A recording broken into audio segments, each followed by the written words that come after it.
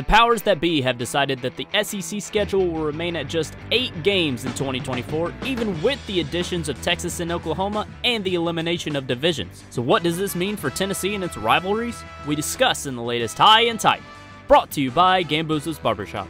An 8-game SEC schedule is only official for 2024 as of now, but there will be no divisions, meaning there's no set SEC opponents. Given the fact that the SEC hasn't decided on a specific model for more than 1 year, with the choices being an 8-game schedule with 1 permanent rival or a 9-game conference schedule with 3, I doubt the Vols' 2024 schedule gets too crazy.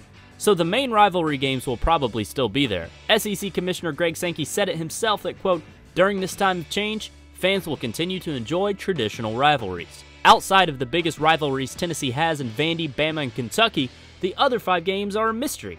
If the SEC stays with an 8-game conference schedule in 2025 and beyond, Tennessee-Alabama will no longer be annual, so this entire situation is certainly something to keep an eye on as the league continues to discuss options. It's the High and Tight, brought to you by Gamboozle's Barbershop, where you can book online at gamboozlesbarbershop.com or call 865-588-4001. Gamboozles, men belong here.